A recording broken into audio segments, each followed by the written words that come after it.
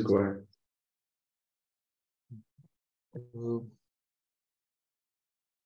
Usually we give up to 103, so just almost 102. I think we're leveling off with people maybe, and people are still joining.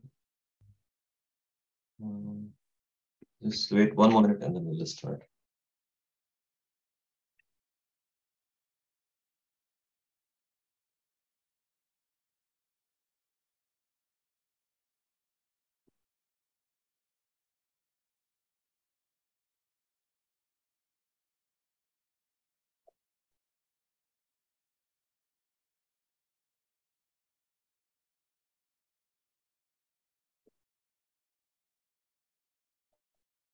Okay.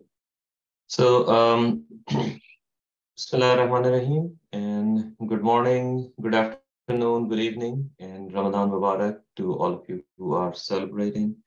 And it's, yet again, one of the series of the APPNA MERIT subcommittee in terms of healthcare research and innovation landscape in Pakistan webinar series. And we took a little hiatus and then started our webinar from last week.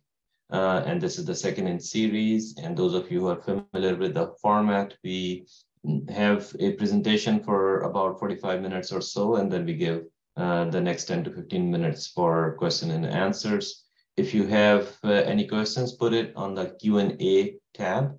And our moderator today is Dr. Junaid A, whose brainchild is APPNA MERIT. So thank you. So today's speaker is very well known to APPNA MERIT, and we welcome back Dr. Junaid Bhatti, who has presented before in this platform. And today he's going to talk about the preparing manuscript following EQUATOR network reporting guidelines. And I'm sure most of you who are involved in clinical research are at least familiar with this EQUATOR guideline, which was developed by the Oxford University. And when you submit a manuscript, you have to use that. So a little bit about Dr. Junaid Bhatti. He's a long, illustrious career. He's a PhD trained medical epidemiologist. He's currently working as a senior data scientist focusing on healthcare analytics and medical writing, digital insurance at one of the largest financial institutes in Canada. In the past, he has worked on academic positions at McGill and University of Toronto. He's actively volunteering to manage post-secondary education of clinical skills to healthcare professionals in Canada. He has over 62 publications to his credit, including in peer-reviewed journals such as JAMA Surgery, JAMA Neurology, and Lancet. And of course, there's a long list of his accomplishments, but in interest of time and to benefit from Dr. Bhatti's talk, I will hand it over to him. So again, welcome to all the participants, and welcome Dr. Junaid Bhatti for again agreeing to come and talk to the APPNA MERIT. Please take it away. Yeah, thank you so much for the privilege and opportunity to present another, you can say, a brief talk on EQUATOR guidelines. So I understand that most of you who are experienced researchers who are at assistant or associate professor level positions in the US are familiar with the EQUATOR network, but it's still a little bit less known to junior faculty.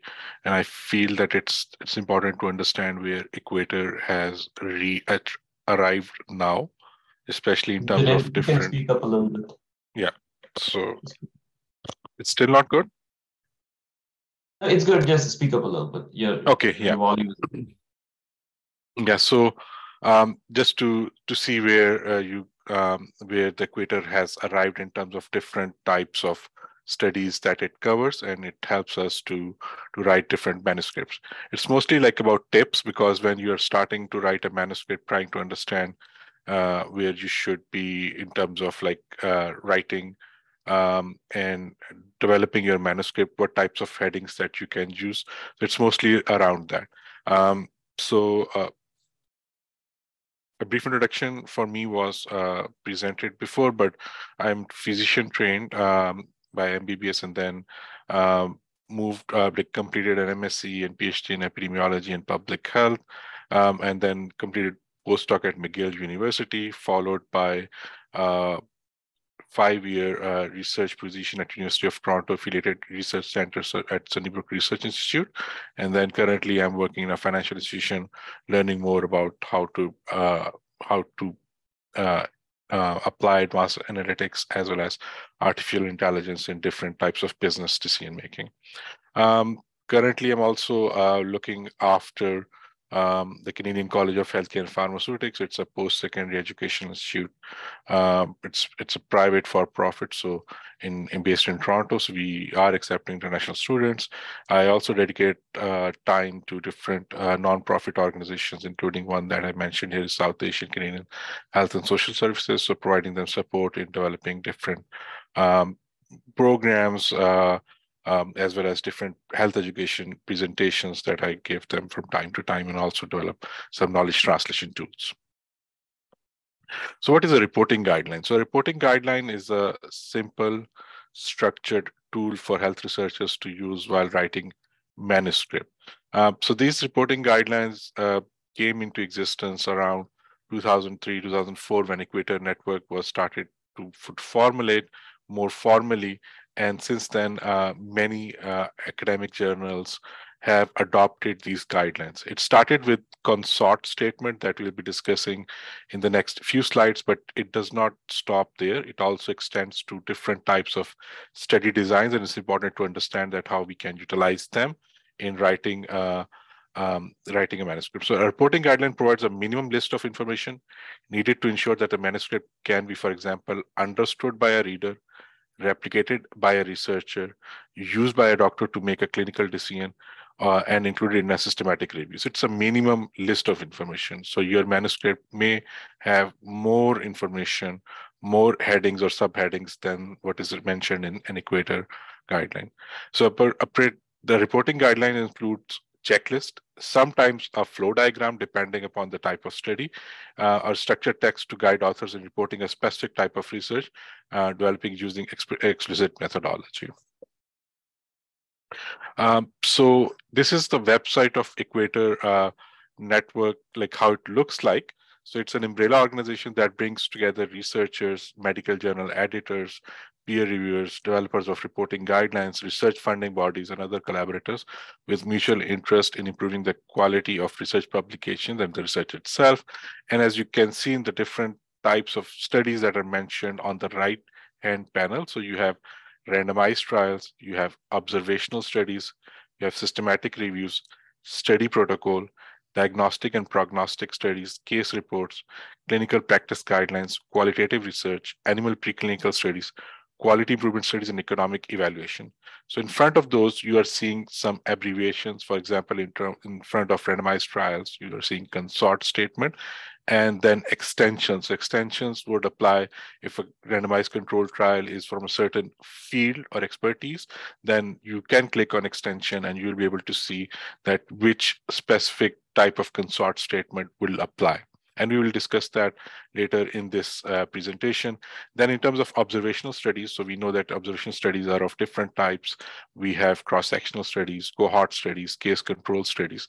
And when you're writing the manuscript for those studies, so strobe statement can help you to find or to sort of think about what are the minimum like headings that or subheadings that you need to have in your manuscript. Then you have the systematic reviews. Prisma guidelines can be used, and you will see there are some other extensions available. Study protocols, Spirit. So that's currently many people have started using or publishing study protocols for that. Spirit guidelines is available. And then for diagnostic and prognostic studies, START guideline is available, and then so on and so forth. Yeah. So I know that some of you have gone through the last lecture delivered by Professor Sarwat. So he talked about PICO, which is how you frame your research questions: population, patient problem, intervention, exposure, comparison, and outcome. So the studies can be divided, or designs can be divided in different ways. So one way is that you are doing studies descriptive, which will have only population and outcome. For example, you have a survey and qualitative studies. It's important to know that, so to know which of those EQUATOR reporting guideline will apply to you. So why we are trying to do this is to go in a certain way that we are in terms of merit. These lecture series, what we're trying to do achieve is that we try to take a subject of like how to frame a research question, and then when you're writing your research manuscript, how you can use that information to then figure this next step, that which of the guidelines would apply to your manuscript. So if you're doing a survey, obviously you have to look for the EQUATOR guideline that applies to surveys or qualitative type of studies. And if you're going for analytical studies, then you end up having either experimental design of the studies, either you're doing a a trial. So trial can be a randomized control trial, or can be a quasi-experimental studies where you just, for example, there are situations in the surgical trials that you have only one group of patients where you are applying a certain technique. So you only end up with before and after design, but there's still in experimental studies, you are taking consent from the patients before you are doing that. So in that case, you can utilize the experimental you can use the guidelines that will deal with experimental studies. Obviously, consort is very well known at the moment because it sort of deals with randomized controlled trials. They are very well sort of thought out. So what are the minimum requirements? And obviously, we want to use the randomized controlled trials for systematic reviews and meta-analysis later on. So it makes sense to make sure that everything that is required to be reported to assess the quality of that manuscript or those findings should be there. And in terms of observational studies, obviously we have case control studies, cross-sectional studies, and cohort studies. And when you're talking about these three studies, obviously you have a strobe guideline that cover these groups of study, but then you can, and it has some variation in it, so to account for different types of study population, how it must be reported within the EQUATOR guideline. Then you have another way of looking at these studies. So when you're trying to develop your own sort of a career, so you usually starts with case series, sometimes those case reports in journals, then you move towards cross-sectional studies, case control studies, and cohort studies, trials and systematic reviews and meta-analysis. It's important that you understand this way also is that when you're trying to work is that what type of study that you're working on, is a case report, is there a EQUATOR guideline available to guide me that what type of heading and subheading are available for me to write the manuscript. And you can just, it makes your life extremely easy if you are able to understand what EQUATOR is, what specific guideline applies to your own study. And then once you take those headings and subheadings, then you can start filling the text. Again, it provides a minimum checklist, which I understand. You can go beyond that, but also sometimes some of those headings or subheadings may not be relevant, but you need to have a clarity that why they are not relevant in case you are developing your manuscript, because when you go to the journals right now, if you're submitting a publication for a randomized control trial, they will ask for consort. Many journals started looking for, if you're submitting a case control or cohort study, they will ask for strobe statements. So it sort of will have if you have an understanding from that perspective, if you have integrated that tool already in your approach for writing the manuscript, then you will not have to do that effort again to understand whether it's something that you're missing or not. So then you have cohort studies, trials, and systematic reviews and meta-analysis. So all of this sort of puts us in the frame of how we can utilize these guidelines. Is there any question or anything that that requires a response?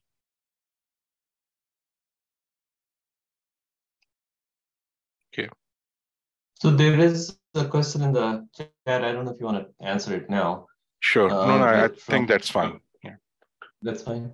It's from Dr. Zia Islam, and he has mentioned that he's a student of healthcare management from Air University in Islamabad. And his question is that how we can conduct research practically, because there is a rota system probably in almost all universities in Pakistan. So rota system means that they have he's doing a clinical sort of a thing. So I think I can reply to that later. If it was related to more of my work, probably. Then I can. So I think this is the only one slide, if you are able to capture and understand in this whole presentation, then it will make your sort of a decision making about which of the EQUATOR guidelines would apply to you. And I took it from, I do not develop myself, I took it from the EQUATOR, but since this is more of a combined learning activities. So it helps us to see that which of the guidelines would apply. So I've shown you the name of the guidelines. I will dive deep in few of those guidelines which I feel are important for, as I said, junior or a middle career researcher who are just beginning to sort of like increase their portfolio of different types of research. So the first question that I will begin is that, was the research on humans? Yes and no. So if the response is no, so if it's done in a lab, then you will have to use the ARRIVE guideline, which will take into account what are the different headings and subheadings to be included in that sort of arrangement. Then, did your research generate quantitative data? No. Then you have different. Did your pool of the results have previous studies? Then you have NTREC, and then there's a CARE guideline. So these can be used. And important thing is that if you are sort of like summarizing clinical case series or cases, yes, then use CARE. And if it's a clinical case or case not cases, then you use RQR. So I think CARE guideline is important if you're using clinical case or case series among all the ones that are mentioned or are originating from this decision that as a quantitative data is generated. If it's not quantitative data, then if you're talking about clinical case or series of case studies, then SRQR guideline you can use. I have not used it personally because I do not deal with that, but many of the clinical people who are working in different hospitals, sometimes they have interesting cases related to COVID or maybe some other condition, so they can use this SRQR. And once we have finished with this presentation, you will have a good idea of that, how you can know which of those guidelines that how to use those guidelines. So if your research generates quantitative data, did your results combine, analyze, review the results of previous studies? If yes, obviously when you're trying to review the studies, then you are going towards a systematic review or meta-analysis. So it depends upon, is it a review of observational studies? Yes, then you use the MOOS or MOOS guidelines. If not, then you'll use the PRISMA guidelines that applies to systematic reviews and meta-analysis, because it means that this decision results is that you are either summarizing observational studies together, or you are summarizing the studies that have some trials, including randomized controlled trials. So you will be using PRISMA guidelines. So I will spend more time on PRISMA later on this presentation. Now I go back to this decision. Did you combine or analyze or review the results of previous studies? Yes. Then you go on this side. But if no, then was your study a randomized trial comparing two or more health interventions? So if you're using a randomized trial, then you end up with strobe statement. So this third row is very important for you in terms of when you're doing more of epidemiological or clinical epidemiological work, as well as interventional research in your field. So if it's an interventional study, then you'll be using consort statement. If not, then you'll be exploring, then if your study is exploring the relationship between an exposure and outcome, then you will use strobe statement. If not, then it can be a diagnostic accuracy study. And in case that is diagnostic accuracy study, you will be using START guidelines. So mostly people at this point will be using either SRQR for clinical case studies, MOOS or PRISMA, especially PRISMA guidelines, if they're using or sort of going through the summarizing the results for randomized controlled trials or any type of experimental study, PRISMA guidelines. Then you have consort statements for pure randomized controlled trials and STROB statement for observational studies. And if in cases that you are trying to, especially people who are working in the radiology and imaging side, so they often have lots of studies published in imaging, and they are trying to sort of, or they want to report their own, so they can use the START guidelines. There are also other guidelines that are available, but in my experience, we have used more consort statement, PRISMA, STROBE, and START guidelines, but there are others that exist. So this, when I'll make this presentation available to you, it will make sort of like provide you a decision-making chart of based on the study designs which you discussed on the last slide, which you will determine when you're framing your question, and then your research methods, that what type of guidelines should I use. Now, important thing here is that even when you are developing your protocol, there are guidelines available which talks about protocols, that what needs to be included. So sometimes you're writing for a grant, or sometimes you're writing for your ethics review board. So you can use this Spirit guidelines or Prisma P for that extension to develop your own study protocol.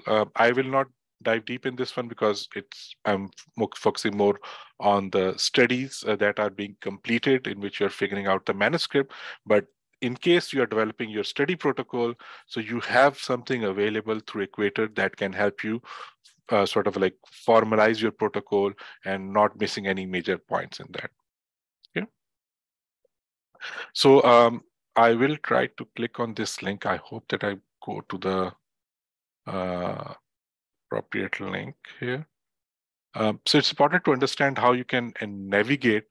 So this is a link that will appear on Equator Network. I'm just going to make it bigger. So this is again available on Equator Network. So this is Equator Network website.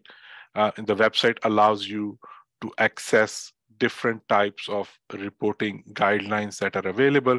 So if I click on consort, it will bring me to the consort statement and the different headings and subheadings that are required for me to properly report my randomized controlled trial if I have conducted one. But it's also important that you can use this reporting guideline tool so you can select the studies from here based on what you have done as a study, for example, observational studies. Then you have different clinical areas. So I was mentioning that you're seeing a lot of extensions here. So extensions are available for the statements that were produced maybe 10, 20, 10, 15 years ago. So now there are extensions available.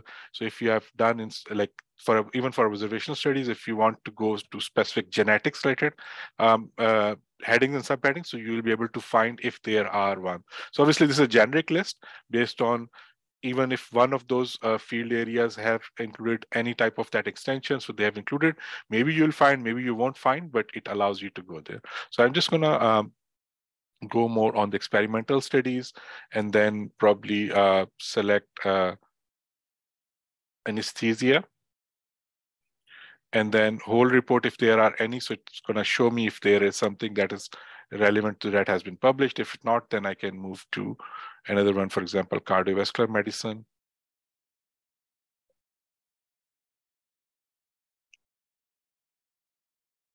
I can go for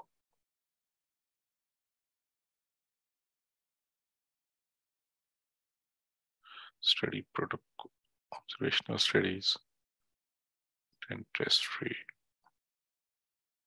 So for example, these are the guidelines that are available, Probe 2023 for guidelines for reporting observational studies or endodontics. So this tool can help you to figure out what would be the best headings or subheadings that will be available. The generic statements like strobe statement will always be there for you to get to those areas, but then you still have a tool available of recently published studies that will allow you to figure out what will be the headings and subheadings that will be sort of like help you to develop your manuscript in that specific area. Now, moving on to the next thing. So now I'll try to sort of go through the different checklists which I feel are key in terms of work of a medical or clinical epidemiology, as well as those people who are doing research in the clinical setting. So obviously consort statement is quite old statement, I would say, but there are recent extensions available. And some of the recent extensions that I have not mentioned today also extends to what are the different types of, what are the different information that you need to have when reporting the outcomes. So as you can see, when you're writing your manuscript, so the section and topics on the left side of the consort statement, for example, title and abstract. So when you're writing your study, you need to have a title, you need to have an abstract. So those headings need to be in your manuscript when you're writing. Then in terms of introduction, background and objectives need to be there. When you're writing your methods, trial design, participants, intervention, and outcome. So that is part of the method that should be there. Sample size, randomization, sequence generation, allocation concealment, and implementation. Okay, how you're going to be implementing. So all those details are available through the consort statement to help you not only figuring out what are the headings that you need to include, as well as what how the processes will be happening. So this will deal with the methods, and then so I'm just going to the next slide here. And then the methods continue in terms of blinding, that how you'll be doing the blinding, which is a randomized controlled trial with blinding. If it applies, then how you'll be performing the blinding, and lastly, the statistical methods. So when you're writing those trials or writing your manuscripts, you can copy these headings, so make sure that you are not forgetting anything. Then in terms of results, you have a participant flow. A diagram is strongly recommended that I will show you in the next page. Then you have the recruitment, how is the recruitment completed, the baseline data, numbers analyzed, outcomes and estimations, any ancillary analysis and harms. And then that will be followed by discussions, limitations, generalizability, interpretation, as well as other information such as registration, protocol, and funding. So the heading and the diagram that goes with this type of consort statement is, it looks at the enrollment, that how you have enrolling, whether you are excluding certain participants or not. So this is part of the consort statement. So whenever you are drafting a randomized controlled trial for the study, you need to have this consort flow chart also included as part of your manuscript, because it will be looked into. And as I will show you in the next 2 slides after this, from the Lancet website, that not only this is a requirement for most, including, I will say, including all of the journals that are peer reviewed and are indexed in Medline, that they try to follow. I shouldn't use the word try. They follow the consort statement whenever someone submits to them a randomized control trial. Without that, you cannot get your study published in those journals. And that's why it's important, because when you're in the early career of your stage of your career, you're not designing your randomized control trials and everything. But then once you start doing those things, so sometimes people do not get a chance to see that what will be expected of them when they're submitting their randomized control trial, in which they've spent that much effort in a proper journal, because that information comes very late in that process. But if you know about this EQUATOR guidelines before, then it helps you to prepare you accordingly. So you can see here is that in the enrollment, how many patients were excluded, refused to participate. There are different headings available. Sometimes those headings, subheadings, will be relevant to you, sometimes they won't. Then in terms of allocation, if you're doing the randomized control trial, how many patients you allocated to an intervention or the other intervention or the control, received an allocated intervention or not. So you have those numbers. And then obviously when you're doing a randomized control trial, there is a follow-up that you need to perform. So how many patients were lost to follow-up or discontinued intervention. And then finally, obviously, you have all these patients who may or may not be followed up till the end, but then how many were available for the analysis, where you have the full data available, or if the patients were excluded from the analysis. So all of that is included in the flowchart. So I looked into the Lancet, just to tell you that when the Lancet is looking for your publication, what they will be asking for. So consort statement. So I looked at their formatting guidelines for a randomized trial. Consort statement 2000 guidelines are a part of it, and most of the journals, I will say all of the journals up to this point that are peer reviewed and publishing medical research, they follow the same guidelines. So this type of like integration of EQUATOR guideline as well as the journal's own recommendation, they are now more and more integrated. And as you can see, that they provide that you need to have a background of the study.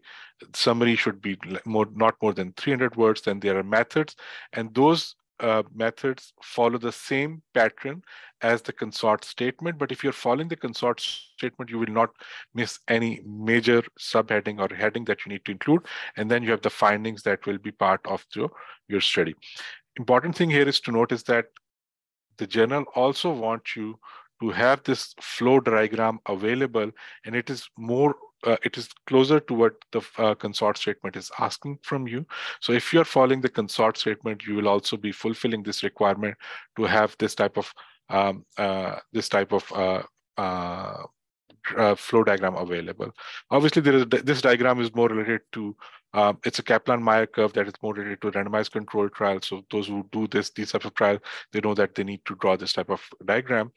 Also importantly, that you have to have the results available in terms of those comparisons of the different groups, subgroups in your patient population with drug A or drug B. One of them may be intervention, the other may be control, so to have that available.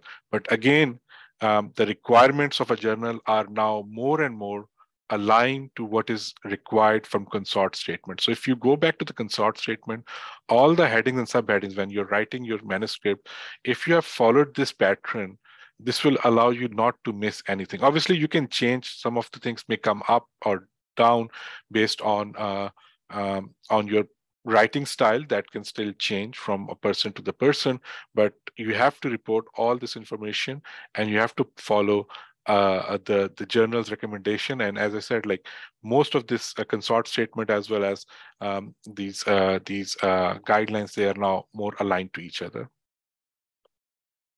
So moving on. So again, I talked more about the randomized control trial where you can use the consort statement.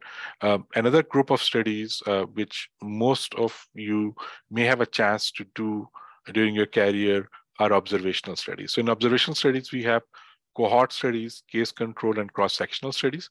So the statement that covers for that is called strobe statement. So it's different from a randomized control trial because you are not doing an intervention, as Dr. Sarwat may have explained you in the past lecture, is that you have an exposure on one end, but in this type of studies, and then you have intervention in the studies that relate to the maybe randomized control trial or other experimental studies. So in this case, again, the title and abstract remains the same. So it's a good news. So if you get a hang of this EQUATOR network guidelines, so you won't be missing anything. Then you have the background and rationale. Again, the explanation is available. I don't want to get into too much detail because I do need to cover a certain part of things today and also provide you an opportunity to interact upon this. And then we have the study design. So you have to describe the study design, settings, describe the setting and locations, and then you have to look at here cohort study, case control study, and cross-sectional studies, because we're talking about the participants. So you see the distinction that how the different groups are or designed elements are included. And also you see that for the cohort studies, matched studies, you have to give the matching criteria for those in which that method is applied. So these guidelines are quite comprehensive, so they don't miss any key elements of the design included in them. Then you have to explain the variables or measures, data sources that you are using, any data sources and then any measurement bias, because in the consort statement, we're talking about the blinding, randomization, but here you have to talk about the bias and different types of assessment methods that are used. Study size, it can apply if you're doing any type of those studies and you want to come up with a reliable outcome measures. For example, if you are measuring smoking prevalence, so you need to have a study size available so that you can provide that. Then quantitative variable and statistical methods. So describe all statistical methods. And you can see that in the cohort studies, they are talking about how loss of follow-up is being reported. In case control study, how the matching is done, or cross-section studies describe an analytical method and sensitivity analysis. So all of these things are also help you not to miss any type of thing that you may otherwise miss in terms of the methodology, because they try to cover all those things together. So this is the first part of strobe statement. And then the second part will again continuing on the same on the result side, describe the participants for each of the studies, eligible and ineligible participants, non-reason of participation, characteristics of the population, and then wherever it makes sense, it will also distinguish between a cohort study. So in cohort studies, you'll report number of outcome events or summary measures over time. In case control studies, so report numbers in each exposure category or summary measure of exposure, and cross-section studies report number of outcome events or summary measures. Then you have the main results of study, other analysis. In the discussion, you have to discuss, always start in the discussion section with key results, then limitations, then interpretation, where you are trying to relate your study results to the in terms of the interpretation, prior studies that are available, some information about the generalizability. If you find that X is linked to Y, whether other studies are consistent with that, or maybe there's some other biological evidence that exists. And then other information would include funding information. So that covers the strobe statement that we can use. So I went into detail for consort and strobe statement. Most of the research that is done in hospital settings usually lies between the two. Either you're doing observational studies and or controlled or interventional studies. Again, consort statement will only stop, or you can restrict yourself to randomized controlled trials, but the headings can still be used if you want to use it for others, or you can find an appropriate EQUATOR guideline. Then I want to also discuss about the PRISMA. So another group of studies that is conducted at the level of hospital or clinic is these systematic reviews, how we can conduct that. So the reason that I include this is also because it is different from randomized controlled trial or observational studies. So the reporting guidelines will adapt to what is required. And then when you're writing those types of studies, so you will know that, okay, I have this type, I've reviewed these 10 studies, but how I can summarize these results. So all that information is sort of this type of guideline helps you to sort of come up with what would be required in that. So in PRISMA guidelines, you start with title and abstract. And then introduction, you talk about rationale, why you want to do this, any objectives, methods, eligibility criteria. So you are looking for exclusion and inclusion criteria for review and how studies were grouped for the synthesis. Information sources, so you have to look for databases, registers. So sometimes you're using Medline or other types of databases, but also some other methods. So you have to describe them. Your search strategy, selection process for those studies, data collection processes, data items. So when you're extracting the data from the study, so you have to tell that you took the data about the population, maybe in which country that study took place, and all that information. So these are the data items that you're collecting. Study risk of bias assessment. I will discuss this bias assessment in few slides. So it's very important to distinguish between bias assessment or quality of the study assessment as well as reporting guidelines. So these two are related concepts, but different in their execution.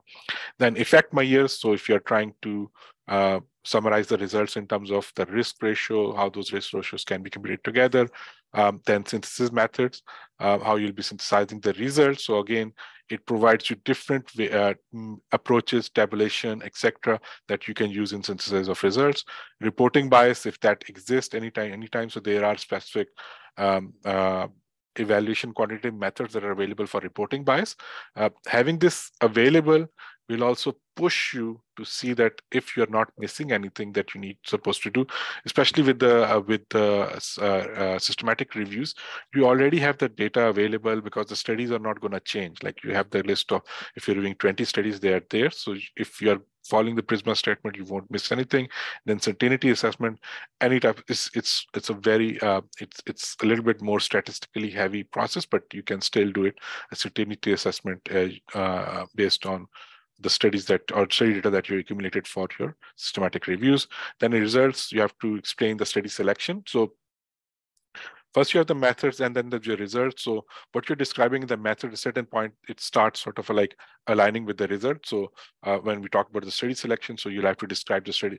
You describe the methods of how you're doing the study selection. Here you sort of describe those methods and how that resulted in your selection of those studies. Study characteristics, for example, studies are from US or Europe. So all of those characteristics, those items of 3D items will help you to develop this. Risk of bias in studies. Results of individual studies. So you can also talk about the results of individual studies, any synthesis that you perform, how you're going to be tabulating the results, looking for that heterogeneity that exists, reporting biases that if they exist, and certainty of evidence. Again, depending upon to what extent your review is going. Then you have a discussion section. So normally the first section is always the general interpretation of the results, then limitations, then linking it to prior studies, and finally that what are the implications of those results to overall field of science. So now you can also register your systematic reviews as well. So registration process is separate.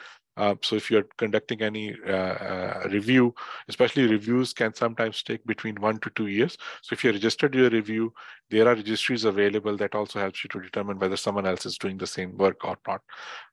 Any support that is available, financial supports, competing interest, and then availability of data, code, and other materials. So that is part of the PRISMA statement. So PRISMA statement is relatively, you can see here is that it was produced in 2020. So it has relatively newer items of data and code. Normally that was not a discussion before, but now if you're doing an observational study, experimental study, you are expected to also include your code as well as data in the supplementary materials because it's online available or online repository. So it's not like most of the journals are publishing online. So that repository is available. So think about that in terms of how those things will apply.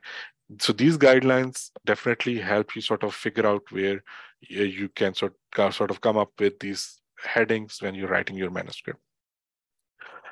Then like consort statement and unlike observational studies, there is also a flow diagram available with Prisma. So this is a generic version of how the flow diagram is available. Records identified through database screening or through other sources. As I said, those who have some experience of doing the systematic reviews, there are other sources such as Gray literature or government reports that are still used. So you have to also search the data, then records with duplicates removed, and then records screened for relevance, and studies including qualitative or quantitative synthesis. And there's another way of doing it. So it's basically identification of the studies, then you screen for them and then include it. So you have another way of reporting that how your process is going. You're not doing a randomized controlled trial, you don't have that thing, but still a flow is needed for people to understand why you have included certain studies and include other studies because of the different reasons that you include. So the more knowledge that you have about these guidelines, the easier it becomes to conduct your own study as well as reporting that later on. Now, I do want to stress on one thing here in the last few minutes is the difference between a reporting guideline and a quality assessment tool. So the EQUATOR guidelines cover reporting guidelines. So that reporting help people to see that how the study was conducted, whether they want to replicate.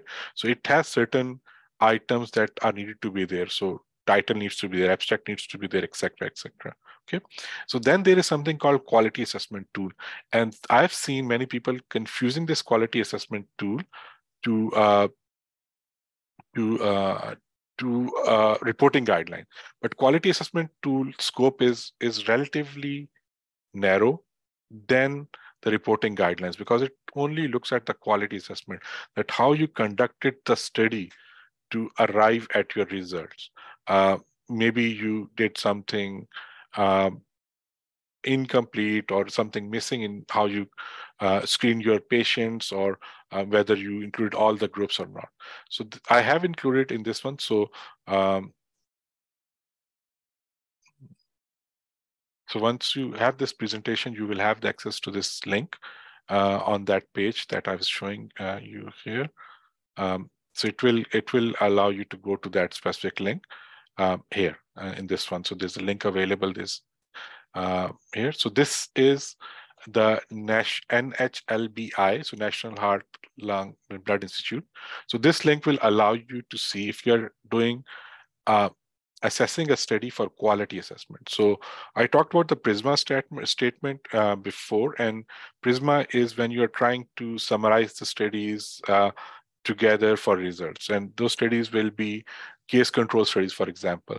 So when you're looking at that quality assessment, so it will talk about quality of the study and not the reporting guideline. So reporting guideline allows that everything is properly reported, but quality assessment comes later with a narrower scope. So it will say, was the study population clearly specified and defined? Did the author include simple size justification? So each of those points, yes, will give a certain score, and it helps you to determine that whether you think that this study is good or fair. So there are different methods, different like hundreds of tools available to assess the quality of the study. So I will stop here in terms of like what the quality of study would mean. But for important point here is that you should distinguish what a reporting guideline that helps you to make sure that you're not missing anything.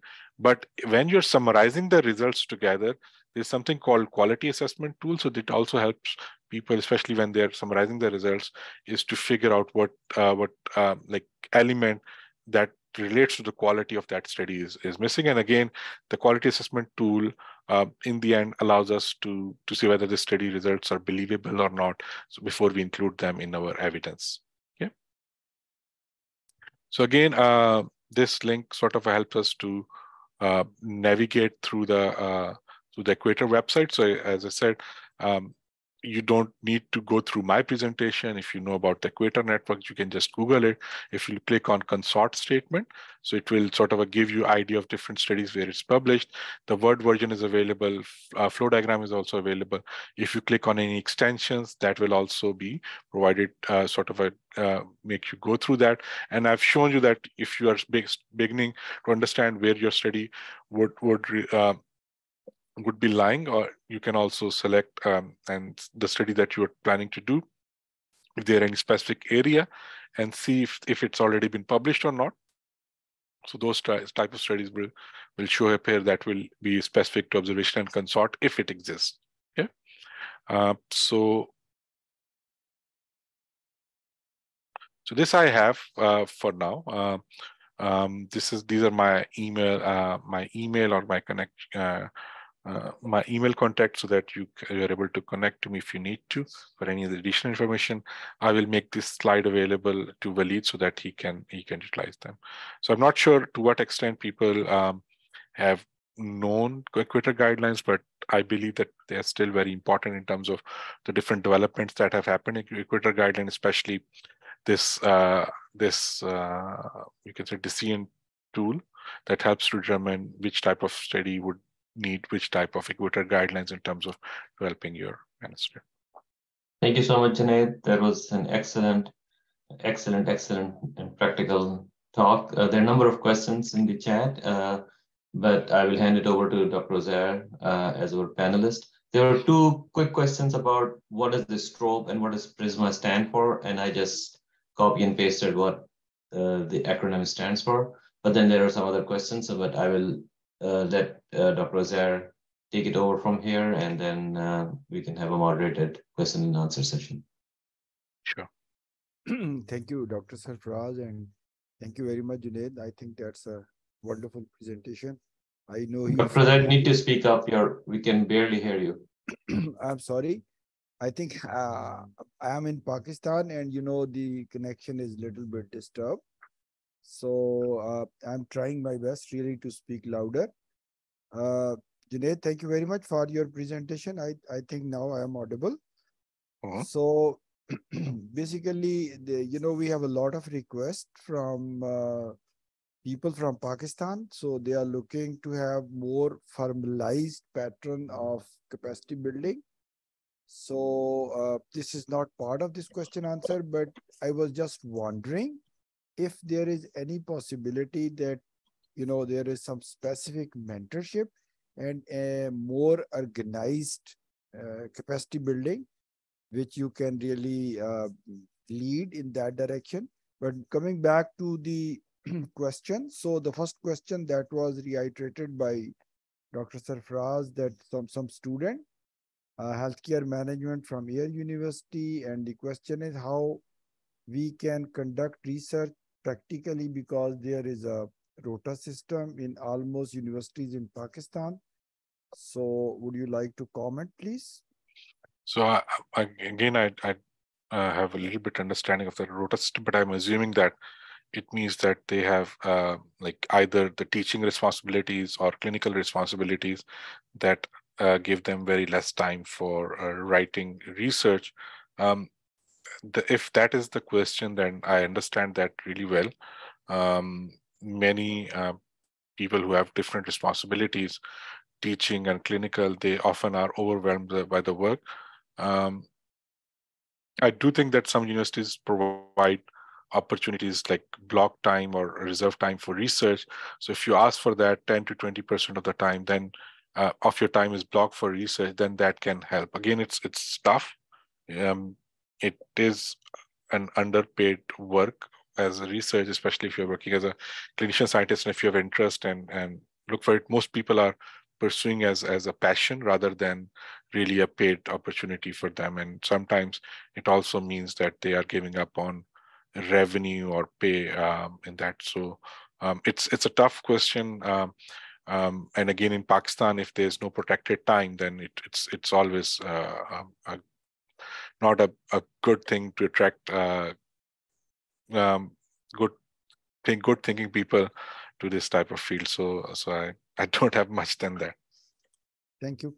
Another question is that can you enlighten the detailed step of systematic review and what are the difference between systematic review and review article? Yeah, so there are few papers available on PubMed that basically distinguish between the different types of review articles. So review article is often misunderstood in by many people. So review article can be a collection of 10 articles, 5 articles, depending upon how much effort you want to put. There are some review article types, I'm forgetting the name, that are just done on what you have found in the first iteration, like you are just looking on the Google and the PubMed, and then you found 10 articles which are very specific to a certain topic, and then you summarize that in a review article format. Then there are review articles in which you select the different databases. For example, Medline, there is Sinahil, which looks at the nursing and allied health sciences, PsycInfo. So you have the different ones that are available so that you can utilize it to select all the studies that are published from a certain year to a certain year, and you have a specific list of keywords that you're using for that. I will try to give another talk at some point about how we can conduct those type of systematic reviews. But then the third level, or you can say the highest level, I shouldn't say third, but the highest level is the meta-analysis, where you have the results available from several studies that have a similar quantitative measure, for example, risk ratios or odd ratios. Then you can conduct a meta-analysis. So the steps, Prisma guideline helps you, or Moose guideline will help you to determine the different steps, but you will have to do some research on Medline. What are the types of randomized, what are the types of reviews that exist, and what type of review that you're doing. I don't have time to find it. I just don't want to waste the time of other people to finding that. But I will see if I can post it to or provide one very good PubMed article that I found that helped me to understand the different types of review articles. Yeah, there are similar questions like narrative review, scoping review. Yeah, narrative, scoping review is the name. So narrative review, scoping review, systematic review, and the meta-analysis. So these are the 4 major categories of different reviews that are available. Thank you so much for mentioning that. So the next question is, how can you check if an author has used ChatGPT or any other artificial intelligence tool for writing a manuscript? So this is in these days very attractive words. So people are much more concerned, and you have a great appetite for the use of AI. I know you personally. Yeah. Yeah, so we have checked ChatGPT. I've personally checked it. ChatGPT is, so they have different models. It's called large language model, LLM. They are trying to accumulate the data or that information from the different sources that are open access available, and then building large language models on top of it. I believe at this point it is not up to that extent where it can write a proper research article. Even if you use it to write certain sections, you will see that it's sort of like mention the same words again and again, or style remains the same. You can enter in the prompt for ChatGPT that what you want to write, but at the moment it's not up to that mark that where we should be worrying. Maybe some reports would help, but people who are using ChatGPT, if they don't know how to properly use it, it does not give you the right type of right kind of results at the moment. So I think we are a little bit far from that, not very far. Maybe in 2 years' time, it will be able to write the full research article. So at the same time, there are some people who are working, especially from the academic side, because we don't want students or other people to use this tool to come up with different things. But at the same time, there is also an appetite, on the other hand, is to reduce the time that is spent on unnecessarily on just correcting the stuff or not. So we have not found the balance yet, and I think the debate will still be open.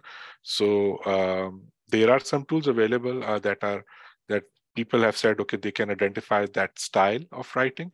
But at the moment, I think if you're working as an academician in a university, you shouldn't be too much worrying, but keep like looking for if something like keep looking at ChatGPT as a technology, that to what extent it has developed, and try to also learn from it, because in my personal opinion, it is going to save a lot of time when you are trying to communicate science to others, because if it can do a better job in generating the text that is appropriate for a certain audience.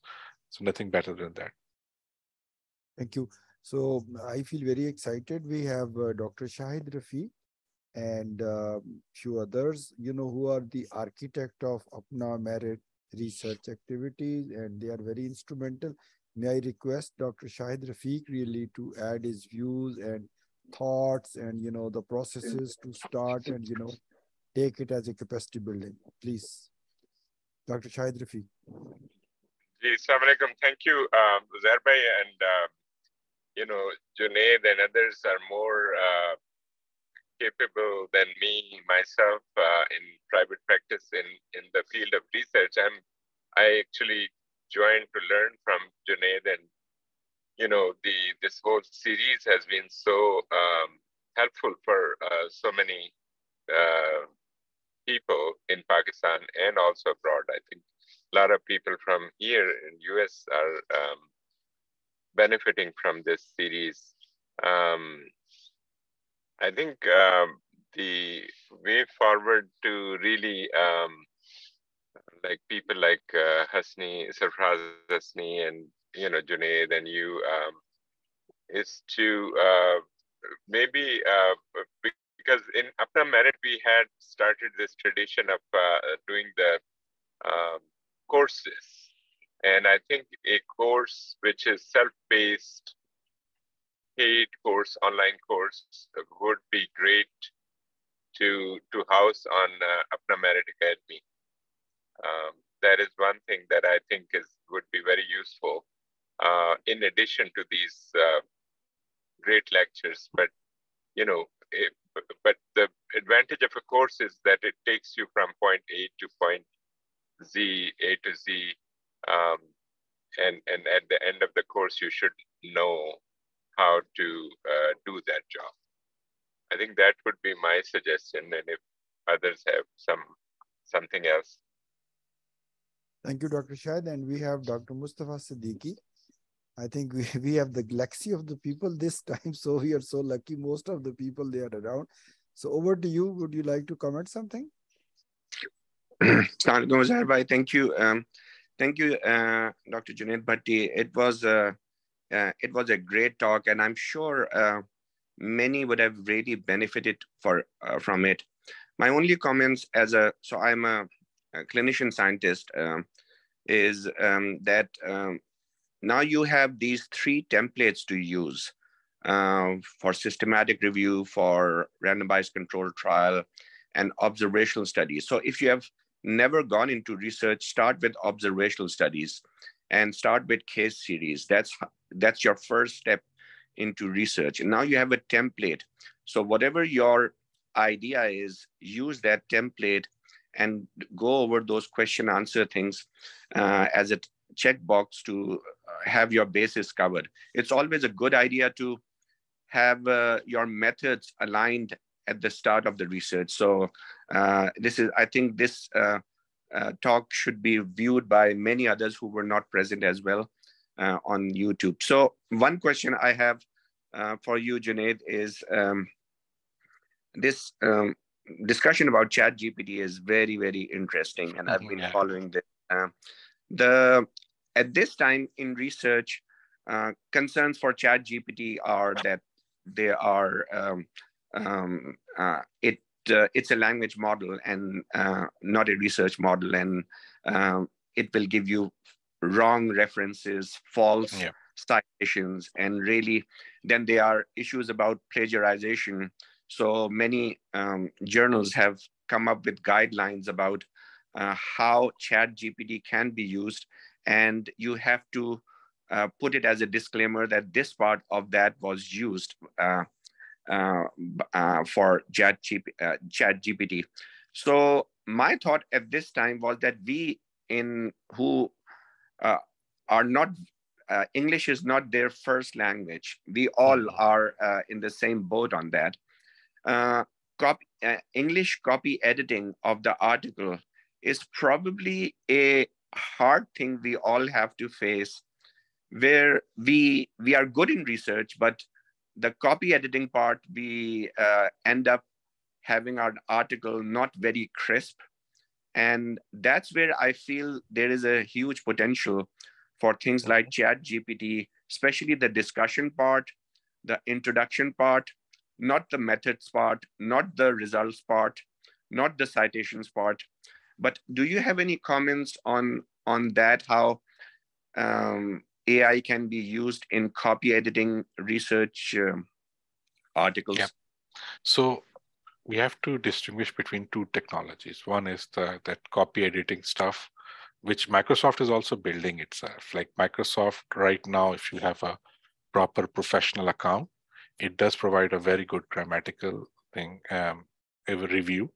And then you have this generative AI. So you provide some points, bullet points, and it starts generating the text based on that large language model.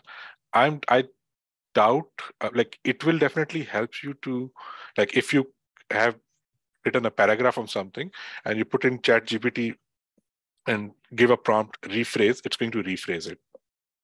But it will still put some stylistic changes. You can also identify, like in the prompt, I want this paragraph to be written for a scientific journal, rephrase this paragraph. And then you put in the comma and write the paragraph, and it will give you a very good similar length paragraph that will take into account of large language model.